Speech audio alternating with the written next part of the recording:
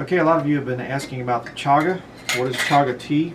This is chaga mushroom right here. It's dried, and you can see right there, that's the surface. It's kind of a black, rough surface. On the inside, it's kind of a rust-colored brown, kind of a golden color. You can see it there in the jar. And you say, where do you get this? Well, it grows here in the north. It'll grow in Siberia, it grows in northern Maine, it grows in Alaska, it grows throughout the northern part of the Midwest and things. But any kind of northern environment, Sweden and things like that, it'll grow there. And on birch trees. Okay, primarily on birch trees. In rare occasions it'll grow on other trees, but mostly on birch trees.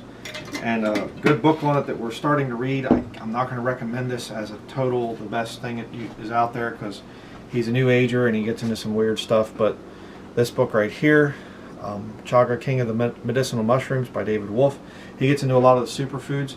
But here's what chaga does. Okay, on the back of his book he says, fight cancer and detoxify radioactive and chemotherapeutic agents. So I had that in the questions of our one live stream we did. You went through chemotherapy, what do you do to get rid of that stuff out of your body? How to detoxify? Chaga. Create super immunity against viruses while fighting allergies and asthma. Balance blood sugar levels, reduce systematic inflammation. Heal digestive ailments such as candida and help deliver purified self. Nourish the hair, skin, and eyes. Help you achieve vibrant health and radiant beauty.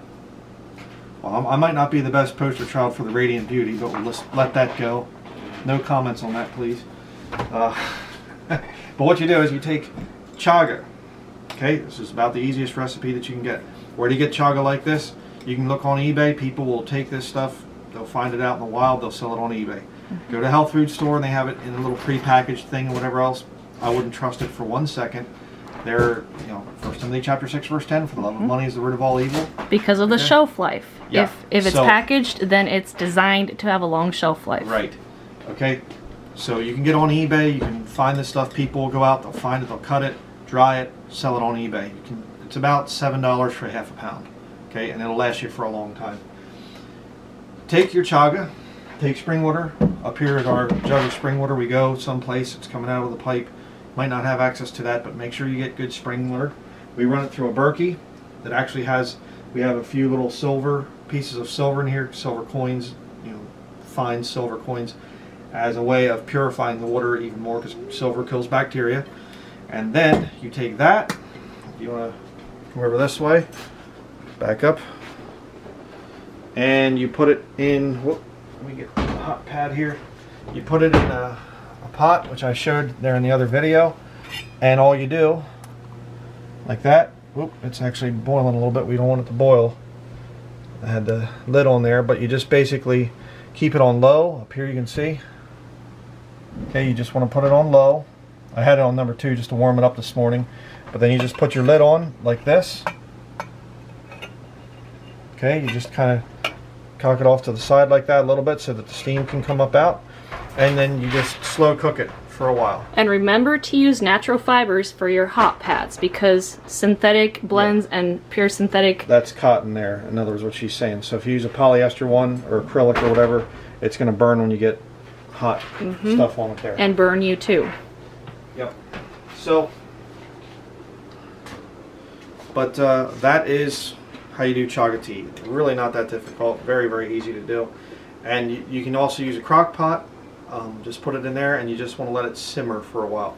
What we do with it is we actually put the chaga chunks in, spring water, and then you don't bring it to a boil. You just warm it up enough, put the lid on, just let it simmer for a couple hours, and then you can take some out like you would coffee or hot tea or whatever else, let it cool down, drink it, and then you replenish the spring water, and you just keep on doing that overnight. We'll just put the lid on completely, shut the heat completely off, and then in the morning we can start it up again, which we did there, and I wasn't monitoring it. That's why it had a little bit of a boil to it. It's not going to kill it if you do that. It's got properties in it that actually are not going to be killed by boiling. You don't normally boil herbal type of stuff, but then you just keep on adding spring water and spring water and spring water until it's no longer coming out really dark like that. And then at that point you can dry the chaga and you can grind it up and put it in with food or whatever else. There's other things that you can do, written about in David Wolfe's book.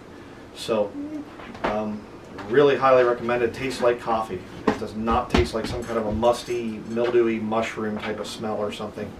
It just has a really good flavor to it, and you know, it's really good for you. So that's going to be it. Try it out. I think you'll like it. Alright, now we're going to get some black chaga tea. Go ahead and take the lid off of there. Set that off to the side. And then you take a little ladle here and you can just scoop it out. It's the easiest way to make this stuff. As you can see, it's a nice...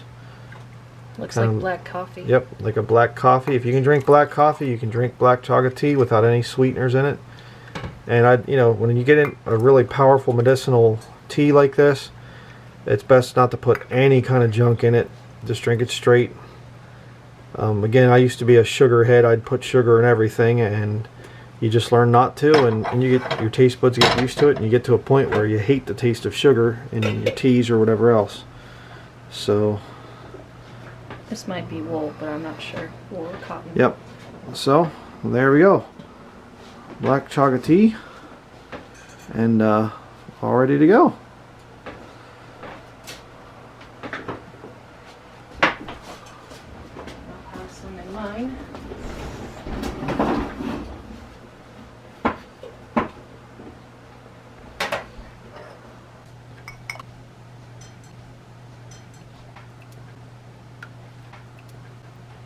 Okay, and so after you're done taking some out, then all you got to do is just bring the level up, put some more spring water in, bring it up again a little bit towards the top there, put the lid back on, and you're good. Just let it simmer like that. You can let it simmer all day on the stove, and again, if you're going away or whatever else, just shut the heat off, put the lid on tight at that point in time, and it'll cool down a little bit. You can just start it up again when you get back.